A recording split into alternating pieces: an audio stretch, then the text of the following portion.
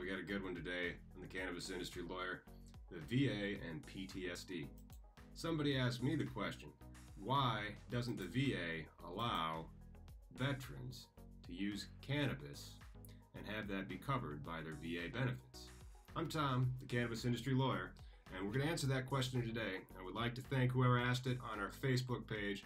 Your copy of the case of US v. Yerbas is in the mail. It is the legal history of marijuana in America and why the case against marijuana should win and it should be ruled unconstitutional. But right now, let's not talk about that. Let's talk about the VA. So, currently, the VA has a policy about PTSD. Makes sense. A lot of veterans are suffering from PTSD, and the number one thing that they say that you need to do is go to therapy. Really interesting. It's the most effective thing before we even get to the pills. Now, it's kind of weird that the most effective thing is not pills, but a lot of pills are still prescribed. Again, little disclaimer here. I want this disclaimer to be as disclaimed as possible. I am not a doctor.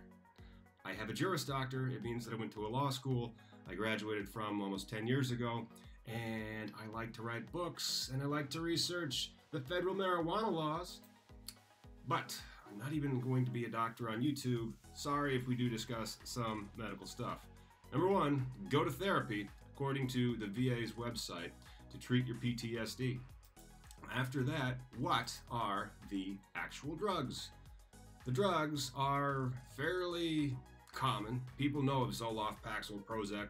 I haven't heard of Effexor, but they're antidepressants. Now, these antidepressants are according to, what is this thing called? The VA/DOD Clinical Practical Guide for the Management of Post-Traumatic Stress Disorder and Acute Symptoms. And they go through 200 pages, most recently updated in June of 2017. And they say, if you're going to do pharmacotherapy, yeah, make sure you're going to do pharmacotherapy for the PTSD, you're going to be getting basically an antidepressant. And it's not going to work as well as if you just go to therapy. And the therapy is also going to be covered, so maybe you should, if you're suffering PTSD, go to therapy. And I have a therapist. My therapist says therapy works 80% of the time if one thing happens. Now, I haven't looked up this thing. I'm not sure if he's just telling me a whole bill of goods so I come back. I don't know. But he said if the patient likes his therapist, there's an 80% chance that that the symptoms will improve. So, if you do have PTSD and you're a veteran, sorry, thank you for your service, you may want to try therapy. And if you don't like your therapist, fire him and then find one you do like. And if that's still not enough, because America likes one thing, they like it right now, and it's got to be fast. It's got to be a pill that I can take that will just fix everything. They never really think about how can I change my lifestyle habits so that it doesn't happen anymore. Maybe that's why therapy does work better than the drug. Maybe it's illustrating that. But these are the drugs. What are their side effects? So I took Paxil, looked up the side effects for Paxil, and what do we have?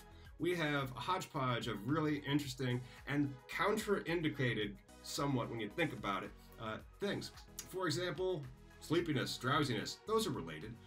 Tired feeling, gotcha. Nervousness, sleep problems, dizziness, nausea, skin rash, headache. Here's where they start to get contradictory. Diarrhea and constipation. So at least one side effect fixes the other. And then you get upset stomach, maybe also related to the other two. Then there's the weird ones, like abnormal ejaculation. So you're like, wow, maybe I'll at least get abnormal ejaculation. That'd be kind of fun. Let's get on some Paxil to see what that's like. But don't worry, it'll never happen because you're going to be impotent, have a decreased sex drive, and difficulty having orgasms, so you'll never see what the abnormal ejaculation is anything. And then, interestingly enough, if that's not a lot of fun, the next fun thing is that you're going to be on these for a long time, like a real long time. Months, maybe years. When you try to get off of them, because maybe now you've gone to therapy and there's an 80% chance that your symptoms have improved, or you found something else that we're going to discuss real quick. Cannabis. If you go to the VA's website, they have a whole page about cannabis and PTSD. And it says that there's no evidence that cannabis has any efficacy when it comes to treating PTSD. Why? Because there's been no study in the veteran population to determine how how effective cannabis is at treating PTSD. You want to know why? Because cannabis is a Schedule I substance, and there's only one type of research that it gets approved for. The research that shows why it's bad. That's it. Why would the government fund research that shows that cannabis works for PTSD? And does it actually work? But on that same VA webpage, the VA in plain text says cannabis may result in short-term reduction of PTSD symptoms. Why? The endocannabinoid system. Because of the endocannabinoid system, there's a CB1 receptor in everybody's brains. And PTSD greatly impacts that, evidently. Again, I'm a lawyer, not a scientist. But that's what the science seems to say, and it's confirmed by the VA's own webpage that says that the CB1 receptors are damaged in PTSD, and cannabis hits those CB1 receptors. And then there's all sorts of different types of medical marijuana and different types of cannabinoids. I mean, we can go on and on, but I think it's very, very disingenuous that the government will, on one side, say that there's no studies, there's no evidence, it doesn't work. Scroll down the page. Actually, it probably works, but you can't because it's only short-term. It only has short-term effectiveness. We don't know what the long-term studies are. So even in the VA's website, we still have that federal policy that marijuana is bad, even though they're putting the science out there that says marijuana, because of the impact of PTSD on those CB1 receptors and cannabis having cannabinoids, it just, ooh. You should do that a lot when you're looking at the federal laws. Again, I'm not a doctor, but doctors made something up.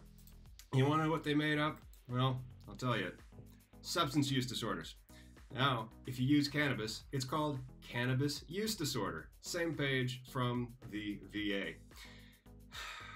I tell you, I mean, they define new disorders and then they just put the word cannabis on it and be like, see, you're sick. Why? Because you're using cannabis. Don't you know that's a cannabis use disorder? If you have like disability or your failure to meet responsibilities at work, home, or school. Well, actually, cannabis has allowed me to meet those responsibilities.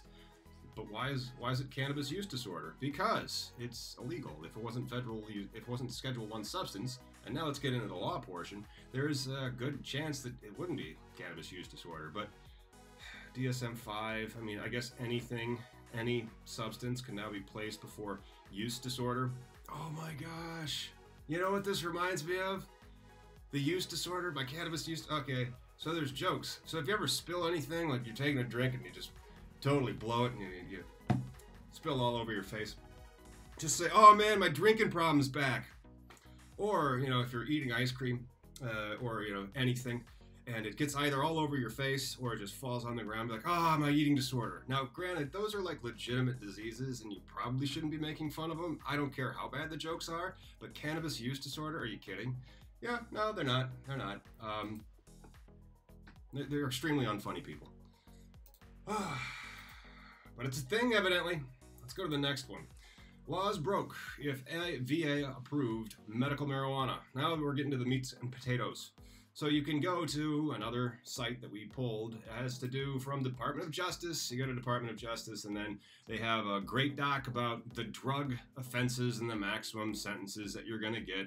So you have a whole litany of laws that will be broken if the VA starts recommending or writing prescriptions for cannabis to its patients that are suffering from PTSD, including drug trafficking, racketeering, money laundering, regulatory offenses, simple possession, still a federal crime, and then those poor doctors are going to have to get hit by those double taxes coming from IRC 280E because they are trafficking in Schedule I substance. And then think of all the lawsuits out there, and I can actually hear the lawyers getting excited about this because they can hear money. Lawyers can hear money. It's a very strange thing.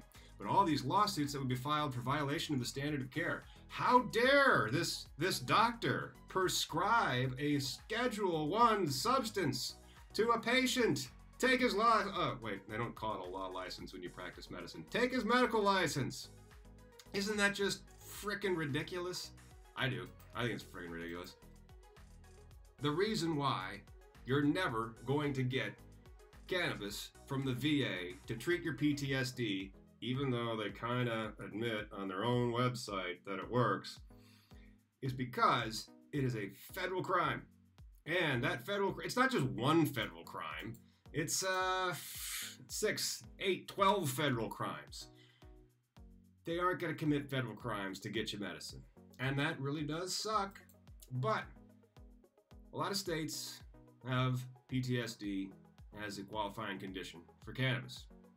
And a lot of the cannabis businesses that I'm aware of do great relationships with veterans, and they really do make sure that veterans can get their medicine so that they can hit their CB1 receptors, which have been damaged because of the trauma they went through.